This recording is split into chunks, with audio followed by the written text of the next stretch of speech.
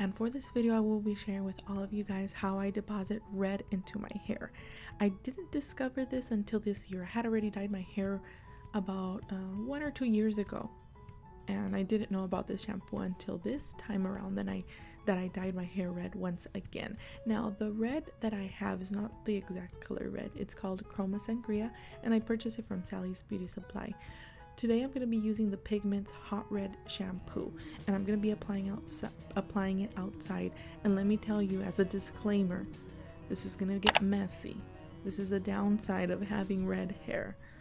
It gets messy everywhere, and that's why I'm using this shampoo outside.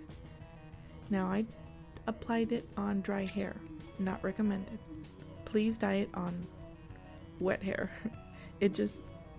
It's easier to apply and to spread around. As I mentioned, it gets really messy. This is a red shampoo that deposits red into your hair.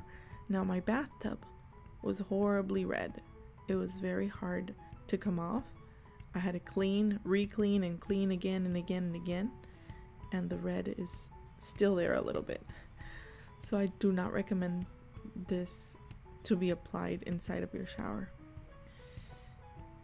It's really hard to come off, so I applied outside, and I wash it outside. Just let the water run. So yeah, I applied it, and then I applied some water with that bucket I found outside. Yes, so it gets pretty messy, as you can tell. It's very big mess, but it's worth it. I mean, it's worth to apply this red shampoo. I really liked it. Once I found out about the shampoo, I'm like, you know what, I'm gonna be dyeing my hair red for quite a while now. But I had to stop dyeing it red because of all the stores shutting down. My exact hair dye was out of stock, so I had to remove the hair dye. So currently right now I don't have that red hair, but I did want to share this video with you guys.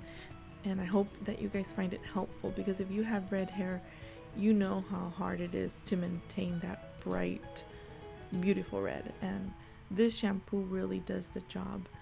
And I'm so glad that I found it.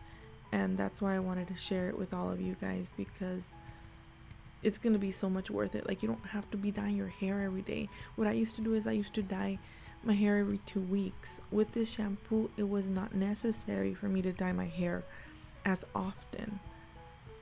Well, thank you guys so much for watching. I hope that you find this video helpful. Go and buy yourself the Pigments Ion Hot Reds. May God bless you all, and I will see you guys in the next video. Bye bye. And don't forget to give me a thumbs up if you enjoyed watching this video, if you find it helpful, if you went to buy the shampoo, and if it worked for you. Bye bye.